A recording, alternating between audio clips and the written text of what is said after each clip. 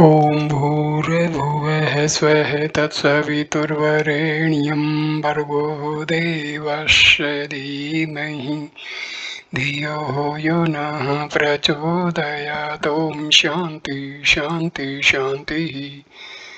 Namaskar my dear friends, this is second video on Swami Brahmananda's spiritual teachings. This video starts with the topic realization through self-surrender, and it was the talk given at the Balur Mutt. Swami Brahmananda says, Sri Ramakrishna used to say that a person can attain God if he possesses the intensity of this threshold love. The love a devoted wife bears her husband, the attraction a worldly man feels for the world, and the attachment the miser has for his hoarded gold. Intense yearning for this kind is sure to enable one to realize God. Do you know what it means? It means that one can reach the Lord and be blessed with his vision and spiritual touch the moment the mind is cleansed of all desires and filled with a sincere longing for God realization. The Lord says in the Gita, Sarvam Dharman Parityatvam Mamekam Saranam Vraj. Relinquishing all individual efforts, take refuge in me alone. Self-surrender, self-surrender, self-surrender. That is the only way. There is no other. In this iron age, Kali Yuga, man depends too much on food and is short-lived. He has to do many things in this brief span of life. He possesses very little of the energy, strength, renunciation, grace, and spirit of penance that are essential for God realization. His mind is weak and naturally runs after enjoyment. But in spite of all this, God has to be realized. Without God realization, life is vain. One comes into the world and goes out of it without accomplishing anything worthy. Man must therefore realize God, and there is no path easier than self-surrender. What do we understand by self-surrender? Does it mean that we have not to do anything, that we have only to sit quiet? No, it does not mean that. The devotee has to pray constantly with a pure heart in this manner. O Lord, I do not know what is good and what is bad for me. I am solely dependent on Thee. Grant unto me all that I need for spiritual life. Take me along the path that will bring me the greatest good. Vouchsafe unto me the faith and strength constantly to remember Thee and meditate on Thee. It is indeed no easy thing to dedicate oneself, heart and soul to the Lord. Many people say, I have surrendered myself, my all to God. I am doing as He is making me do. But if we observe their life, we shall see that their actions are quite contrary to what they profess. If they do anything good, they take the credit to themselves, feel highly elated over it, and think, oh, what a great thing I have achieved. But when even a slight trouble besets them, they immediately throw the blame on the Lord, saying, what a great misfortune He is bringing on me. This is how most people spend life. We judge men only by their exterior, but God looks into their innermost mind. God runs to him who prays with a sincere heart. Know this as certain. Be pure in heart. Let not your words be different from your thoughts, and God will reward you according to your deserts. Sri Ramakrishna used to say, if you do 1/16th part of the sadhana, spiritual practices that I have done, it is enough. He has made sadhana so very easy for us, but we are so indolent that we shirk our work and fail in our duty. By doing so, we cheat ourselves. If someone gives us good things to eat, we want them to be put into our mouths. There are many who request me to bless them. I cannot help laughing to myself when I hear them. They do not do as I instruct them. The moment they leave my presence, they do whatever they like. If I should ask any one of them whether he follows my instructions, he would reply, "No, sir, I had no time to do it." Or weak and evil-minded as I am, I was not able to do it. Those who have no sincere desire to follow me and have no faith in me may do anything they like without asking me. They will not follow my instructions, and yet they want to be blessed by me. They wish to attain spiritual realization without the necessary exertion by mere dozing. When such people come, I while away the time in aimless talk, in jesting and making fun. What is the use of tiring myself by talking of spiritual practices to people who will not follow them? I speak of higher matters only to a very few who I think will take my words and act on them. But even then, they do not follow the instructions fully and properly. Always accustomed to shirking work, they want to attain everything without effort. There is no dearth of divine grace. The trouble is that men do not care to avail themselves of it. They take pleasure in idle gossip only. No one wants to realize the supreme truth. Man takes pride in talking nonsense. That is how he spends his life, and as he sows, so he reaps.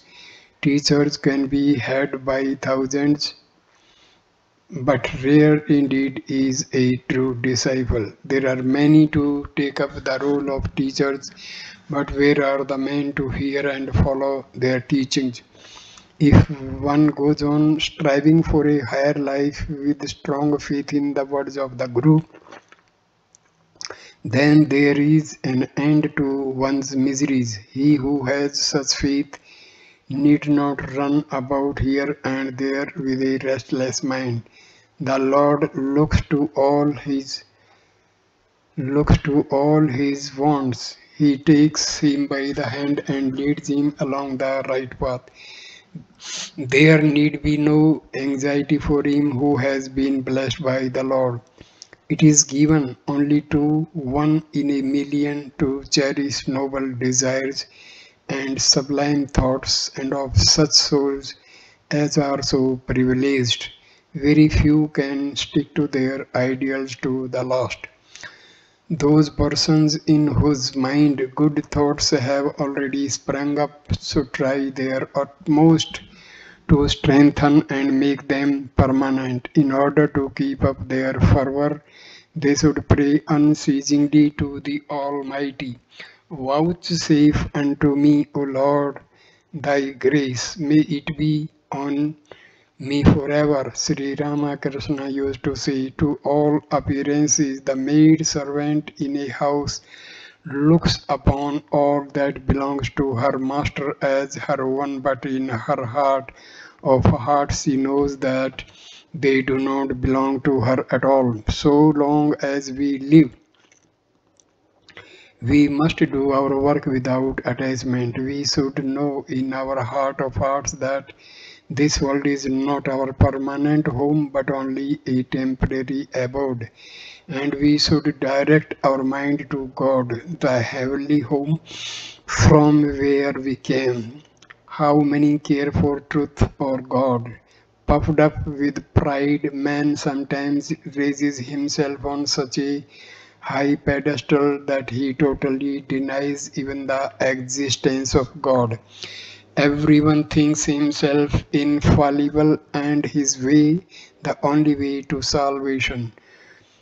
Do you know what such a one says? We do not accept what we cannot understand. He little thinks how limited is his power of comprehension. What he thinks right today, he gives up as false tomorrow. Thus, his opinion changes from day to day. In making a parade of his knowledge, he knows he does not care a straw for what is high and noble.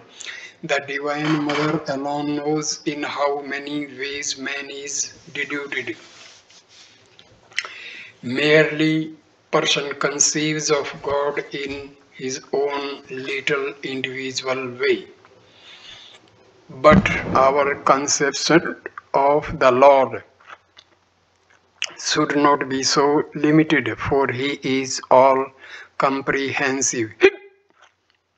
He is not perceptible to the mind and intellect, that one alone can realize God's nature, to whom he is pleased to reveal his mysteries, and when he is realized, the gates of knowledge are opened, the knots of the heart are cut asunder, and infinite wisdom is attained. Only when man realizes this state can be fully understand can he fully understand the relation between God and himself, that the Lord is his own and he is the Lord's. Man cannot attain any knowledge unless the Mother reveals it. The mysteries of this world and the next will be revealed only when she discloses them out of her mercy. The intellect as ordinarily understood is not the real intellect. Its area, its range is very limited. Those who want to gain real bliss in this life, those who really desire to solve its intricate problems, who am I? What have I come here for? Why am I suffering from so much misery? Why does one man attain to godhood and another remain a mere brute? Those who desire answers to these problems have one and only one duty: to strive to realize God by all possible means. Life's perplexing problems will be solved the moment he is realized. Children find joy in turning round a pillar, holding on to it firmly. Do you know where their attention is fixed? It is on the pillar, for they know fully well that if they loosen their grip, they will fall down and be injured. So first of all, hold fast to the pillar of life. Then you may go on circling round it as many times as you like. There will be no fear of falling down. Our first and foremost duty in life is to realize God. Know that He is the pillar. Whatever you do, do clasping Him. Then you will not take any false step and fall. What you do will be right and will be for the good of yourself and of the world. Blessed will be your life on earth.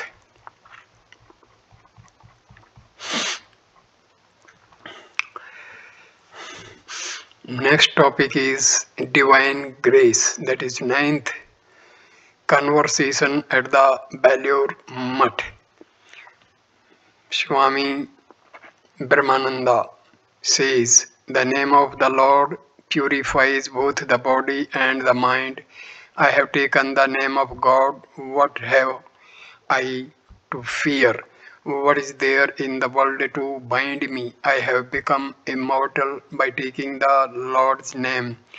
With such a burning faith, one should practice spiritual exercises. What is the goal of spiritual practices? It is to realize God, to attain divine grace. The practices are meant to clear the heart of all the impurities brought there by lust and greed. Unless this is done, you can never reach your goal, however much you may try. You cannot attain God's grace nor realize Him unless you purify your heart. Impurities have gathered in it through innumerable lives and they are to be removed. Sri Ramakrishna used to cite a beautiful illustration. So long as the needle is covered with mud, it is not attracted by the lodestone. But when the mud is washed off, the needle is naturally drawn towards the lodestone. Lodestone means here magnet.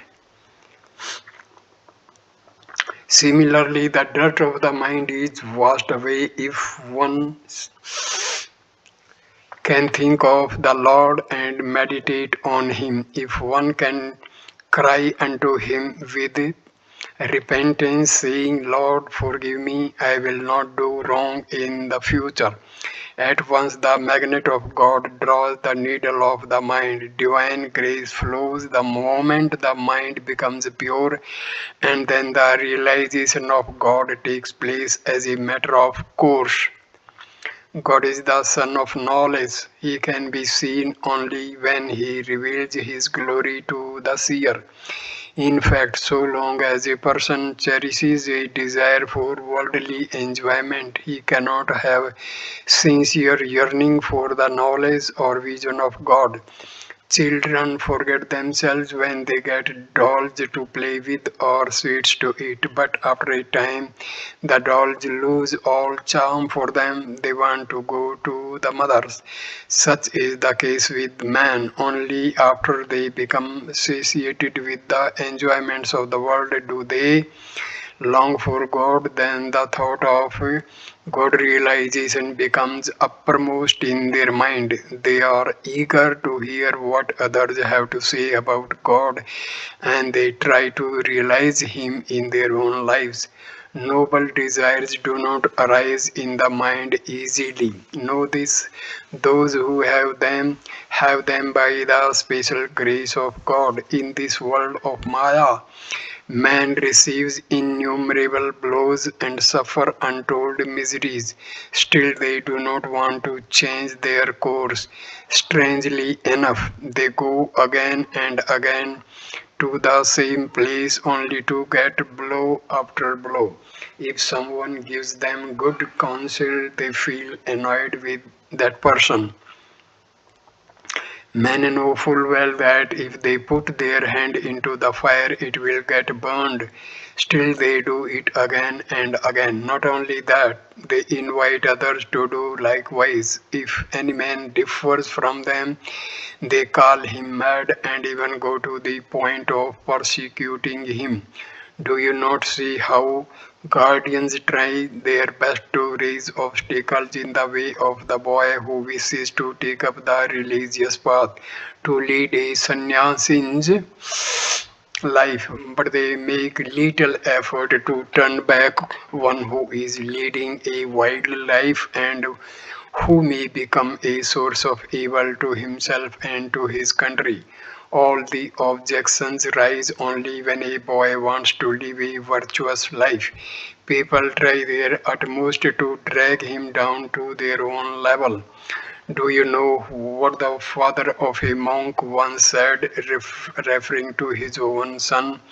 He said, I would have been happier had he died instead of becoming a monk. There is no control over death. One has to yield to it. But I cannot bear to see others taking away what belongs to me. This is what is called the world so full of selfishness.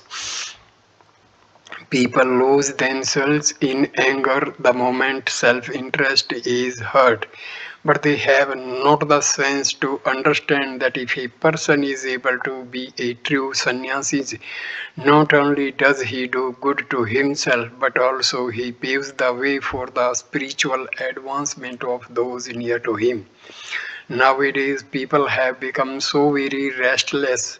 They have not the patience to think seriously before acting. They take up whatever comes in their way without caring to think whether or not it is likely to do them good. But the mischief does not end here. People turn up their children in such a way that they too have to suffer like them when they grow up.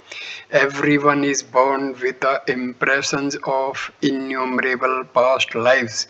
The tendency to enjoyment is already strong, and the training one gets in childhood intensifies this propensity. How fortunate must they be who have escaped already or are trying to escape from the manifold dangers that threaten their spiritual life. Through the grace of God, you have been able to give up the world. Beware that you do not miss this rare opportunity of reaching your desired goal. Be up and doing. Realize God. Do not pay heed to anything else. Look up to Him alone. He will take your whole burden. Then you will see that all your lower desires and cravings will leave you altogether. What can we know of God with our little brain? Nothing. Therefore, I ask you to surrender yourself completely to Him. His will, His will be done. He is omnipotent. What power has man? All that you can do is to love God, have intense yearning for Him. The whole world is mad for something. Why run mad after fleeting objects of this world? Better be mad for God. The goal is to realize God. Work can never be the aim of life. Even selfless work is not an end in itself, but only a means to divine realization. Prac- Practice spiritual discipline and advance in the way of God. Then you will know that God alone is real and all else unreal. That the realization of God is the ultimate goal of life. You may get a little more light after a few days religious practice, but do not think that you have got everything. Continue your discipline and move onward and onward. Then you will realize God. You will be blessed with His vision. You will be able to know Him intimately. Hear me, my boys. You are all born of good families and are well educated. You have had enough of such study, arguments, and discussion. Why care for more? No, now compose your mind and fix it on God. Say to your mind, plunge into the ocean of God. You have given up the world. If again you remain busy with the trash and do not dedicate yourself to God, you will lose both this world and the next. Through the grace of the Lord, you have got noble thoughts and aspirations. Make the best use of this divine grace. Do not sacrifice the infinite bliss of God for the sake of the ephemeral pleasures of the world. Pray to the Lord, grant me, O Lord, the necessary strength to overcome all the obstacles that stand in my way to you. All worldly pleasures become insipid to me who gets a taste of divine bliss. What is there in the world, be it name or fame, wealth or children? Nothing can bring peace to man. These only add to his misery and anxiety. Why have you come here, leaving your family and home? Is it to increase your burden or to lessen it? All the objects of enjoyment that you see before you vanish the moment you breathe your last. To speak the truth, they only tend to take you into greater and greater darkness. Do you want to tread the path of darkness or the path of light? When you have once got a glimpse of the light, you should not turn your face from it. Do not look at the things of the world. If you do so, you will get lost in them.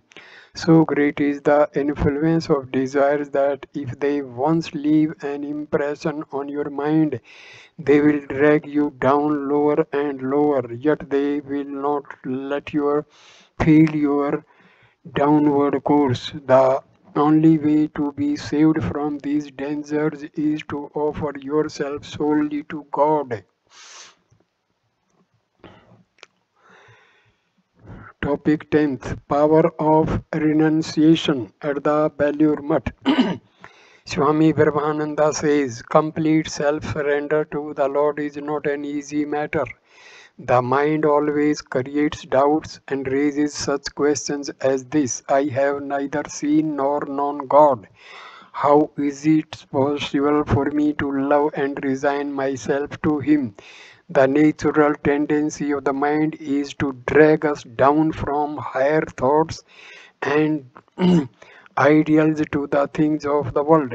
Once a certain person complained to Sri Ramakrishna, Sir, I do not feel inclined to take the name of the Lord. What is it then that draws your mind away? Asked Sri Ramakrishna. It is my Ram. I love it more than anything else, was the reply. Very well said Ramakrishna. When you feed and serve your Ram, think that you are feeding and serving the Lord Himself. Do this sincerely for some time and you will find everything all right. The Guru, spiritual teacher, shows the discipline, the path to life eternal, and protects him from all troubles. Putting great faith in the words of the Guru, let the disciple live them. After a time, he will feel that the impurities of his mind are vanishing and divine light is making its appearance within. There is no doubt that everything is achieved through faith in the perfect Guru. The disciple should look upon him as God incarnate on earth. Through constant thought and meditation on the Guru, the disciple is purified both in body and mind.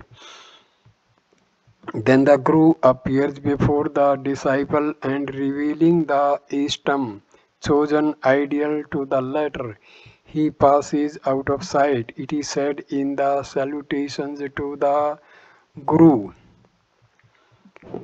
Gurur Brahma, Gurur Vishnu, Guru Maheshwara, Guru Parabrahmam Vasmai Sri Guruve Namah. Guru is Brahma, Guru is Vishnu, Guru is Shiva himself. Verily, Guru is no other than the highest Brahma. Salutations unto the Guru. If the disciple has sincere faith in the Guru, it is easy for him to attain divine knowledge and devotion. The one thing needful is faith in the Guru. When this is gained, everything is gained. Realization of God is impossible without purification of the heart. Sri Ramakrishna used to say, if the Guru is a perfect and illumined soul, the ego of the disciple is destroyed in no time. But if the Guru himself is unillumined, then both he and his disciple have to suffer a great deal. Anyway, the disciple is not able to get rid of his ego or the fetters that bind him to the world. It is not possible for an unillumined Guru to bring about the liberation of his disciple. How is it possible for an ordinary man to save another from the fetters of the world? The Lord alone, who is the author of this world, enchanting Maya, can free man from its masses. Only the knower of God can show the way of salvation to another. But how can he who has not realized God, who has no commission for him, who has not been strengthened by divine strength, how can he free a soul from the bonds of the world? If the bind lead the bind, both are sure to come to grief. It is only after God realization that one gets the inner vision. Then only can one truly understand the difficulties of another and give him proper instruction. If a person if a person possesses sincere yearning for the Lord and is eager to follow the spiritual path, he is sure to find a real guru through the grace of the Lord. Therefore, a spiritual aspirant need not feel anxious about finding a guru. Those who come under the guidance of a guru who has attained realization need have no anxiety about their spiritual progress. They have been put on the right way. Now their only task is to follow it. If they meet with any trouble or make any mistake, the Lord is sure to protect them and show them the right course. Having sincere faith in the words of the Guru, let them walk along the path shown by him. That is enough. What is this world like? It is like the country hog plum, containing only stone and skin but no pulp. Besides, it brings acidity and colic to the one who eats it. You are all pure young souls. Your mind is now under control, not being distracted by worldly thoughts. You can realize God easily if you strive from now on. You can fix your mind on God without much exertion so long as you are young. But it is a very hard task to bring the mind under control once it gets scattered. The Vaishnavas have this beautiful saying, the Jiva has the grace of the three, the Guru, the Lord and the devotees of the Lord, but without the grace of the one it comes to utter ruin. The meaning is the disciple has received the grace of the Guru through the grace of God. He has also been imbued with noble ideals. Beside these two, he has the company of holy men. Now, what is wanted is the grace of the one that is of mind. If the mind is favorable, everything is accomplished.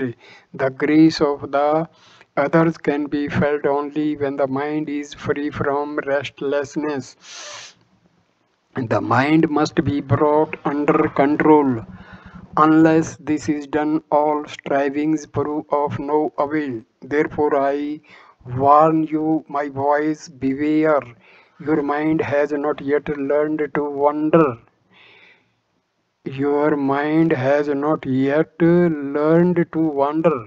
Before it does so, hold fast the reins, just as the driver first trains a huge elephant and then makes it to do whatever he pleases. So also we have to train the mind in such a way that it may act according to our command. It must not be our master. The only way to train the mind is to lead it to relinquish the desire for enjoyment. The moment this is done, it becomes your slave. It is for this reason that the Bhagavad Gita and other scriptures speak again and again of the glory of renunciation. What we want is renunciation. That is the only path, and they alone can realize the glory of renunciation, whose mind has not been distracted by the things of the world. Sri Ramakrishna used to say, the parrot learns to repeat the words taught to it when it is young. When it grows beyond a certain age, it cannot learn anything. Then it can only cry, cow, cow. Divine thoughts leave a deep mark on the tender mind. It is only in youth that one is able to appreciate and grasp the higher ideals of life. But with the advance of age, the mind is occupied with the manifold things. It becomes restless and always wants to wander. It loses steadiness and the power of sustained thinking. It is very difficult then to make any deep impression on it. How simple and strong is the faith of little boys. They believe what they hear from others and try to act accordingly. They attain success whenever they apply their undistracted mind. But when the advance of age, there is a tendency to become skeptical. As people grow older, they begin to doubt everything. At last, they reach such a stage that it becomes very hard for them to have faith in anything. Therefore, I tell you, do what you want to do now when you are young. We saw in the life of our Master that he used to speak of the life of renunciation, particularly to young men. He wanted to impress on their mind the idea that God realization is the highest object of life. He knew that the young alone would be able to take up his ideal fully. Fortunately, you are all young and your mind is not tainted by worldly thoughts. Give up all desires and dedicate yourself solely to the Lord. You cannot have divine bliss and worldly enjoyments at the same time. You cannot get the one without renouncing the other. You cannot give up the lower unless you come to possess a taste for the higher. This is the proper time for you to fill your mind with the thoughts of the Lord to the fullest extent. Make him your own. He is my all. When this idea is firmly fixed in your mind, all your troubles will come to an end. Then no one will be able to do your harm either here or hereafter. Does does he who has tasted the syrup of sugar candy relish molasses? Worldly joys lose their flavor when one gets a taste of bliss divine. All objects of enjoyment appear to be not only insignificant but positively bitter. What I wish to say to is this: offer yourself heart and soul to the Lord and let him do with you as he pleases. 11th topic, Brahmacharya at the Belur Mutt. The Swamiji. In spiritual practices, the same rule cannot be applied to all. We must know the peculiar tendencies of each individual before any spiritual instruction can be given for his guidance. If the instruction goes against the particular bent of his nature, not only will it do no good, but it may even give rise to harmful consequences. It is therefore very essential that the Guru should study closely the individual tendencies and peculiarities of his disciples and give instructions in such a form as will readily appeal to their temperaments. Beyond one or two general rules, no individual can be told in the presence of others what particular path he should follow. I have seen in the case of Sri Ramakrishna how he would take each disciple alone and give him in private the special instructions necessary for him. If you want to ask your Guru anything regarding your sadhana, you must do so in private. In a general way, the observance of a few rules will be beneficial to all spiritual aspirants. In the first place, you must have firm faith in God. You must be fully convinced that if you realize God and obtain His grace, all the problems of your life will be solved. You will gain the object for which you have taken this birth, and on getting a taste of eternal bliss, you will become immortal. Next is brahmacharya, continence. Without strict brahmacharya, it is not possible for anyone to hold fast to great ideals, to secure the full development and vitality of the body, brain, and mind. Brahmacharya is essential. Those who observe strict brahmacharya develop a strong memory and remarkable capacity for understanding. By means of brahmacharya, a special nerve is developed which brings about these wonderful powers. Do you know why our great teachers have laid so much emphasis upon brahmacharya? It is because they knew that if a man failed in this respect, everything is lost. The strict brahmachari do not lose his vitality. He may not look like a Pahalwan and a great athlete, but the development of his brain is so fine that his capacity for grasping supersensuous things is remarkable. There are certain rules which a brahmachari must observe. He must avoid exciting food, oversleep, overexercise, laziness, bad company, and evil conversation. If you indulge in idle talk, your brain gets excited. You cannot control your thoughts and you suffer from sleeplessness and other troubles. The control of the appetite is also essential, otherwise you will be subject to many troubles. Sri Ramakrishna used to say, keep your buddhi, stomach, and muddhi, brain. It means you can do effective work only if your head and stomach remain calm and cool. The glutton who has no control over his appetite brings ruin on his body and mind. Eating too much of such foods as garlic, onion, or chili excites the system, and one finds it extremely hard to control the mind. I believe that those who want to lead a spiritual life should pay special attention to what they eat and drink. It is desirable to take only nutritious and easily digested food. There is no good in overloading the stomach. No hard and fast rule can be laid down regarding diet. With some fish and meat might agree very well, while to others they may do harm. Every individual must find out from his own experience the food that agrees with him.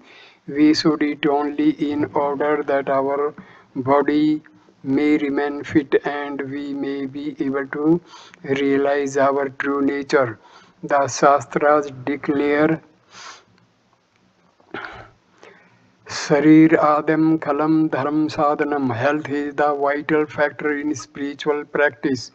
This does not mean that one should think of his body day and night. It means that one should see that the vitality of the body remains unimpaired. One should eat healthy food, avoiding that which excited or produces lethargy.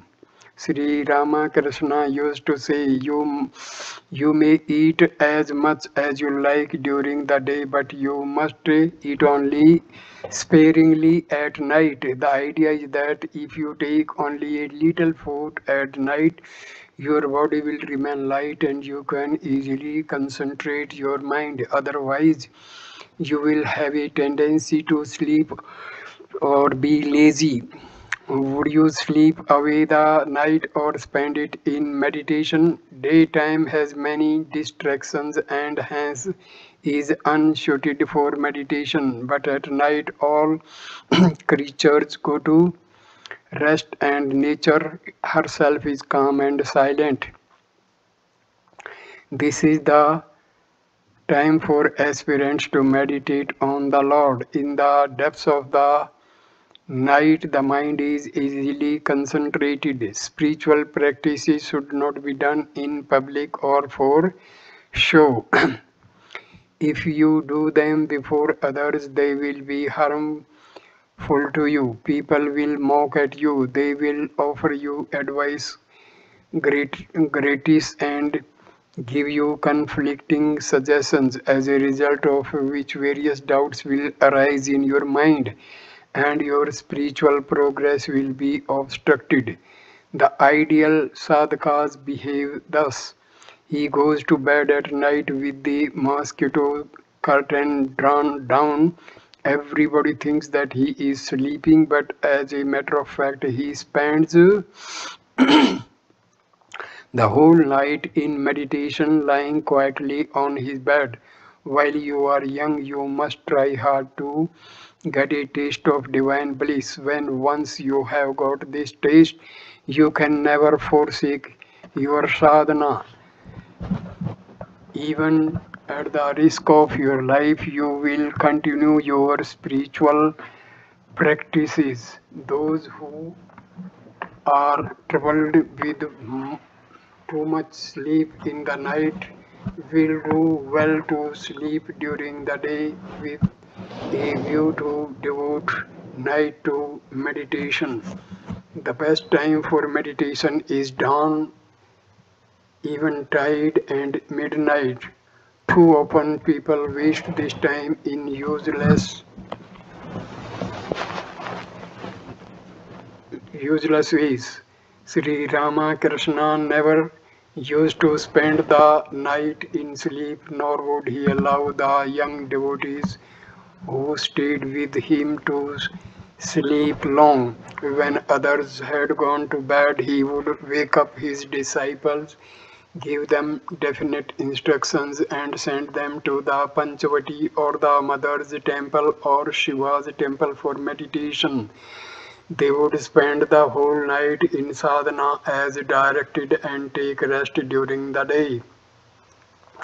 It was in this way that Sri Ramakrishna used to take them through various spiritual exercises. Often he used to say, three classes of people keep awake in the night: yogis, bhogis, seekers of enjoyment, and rogis, sick persons. You are all yogis, you should try to means sleep away the night.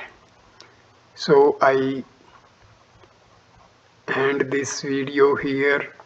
Please like, comment and share the video and subscribe the channel. Thanks a lot. Namaskar my dear friends. Next video will start with the topic company of holy men, and this talk was given at the Belur Mutt. Thanks a lot. Namaskar my dear friends.